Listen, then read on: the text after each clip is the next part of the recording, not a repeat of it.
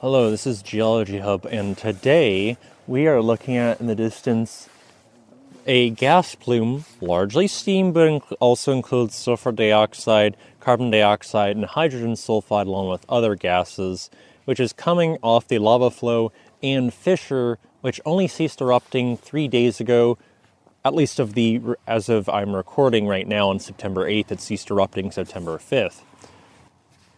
This could still potentially harm or even kill people if they get too close to the lava flow. And it's also a reminder that this is still quite a hot system. You don't want to go... There still could be molten rock underneath that will take months, years, in the worst circumstances, even a decade or two to cool. So that is why you do not want to get too close to the still quite hot lava flows. You can sort of see where it recently rained. There's also steam plume because the lava is despite cooling, it's still quite hot. The water falls on it, is greatly heated, and rises as steam, which is a lot of what you see off of the main vents.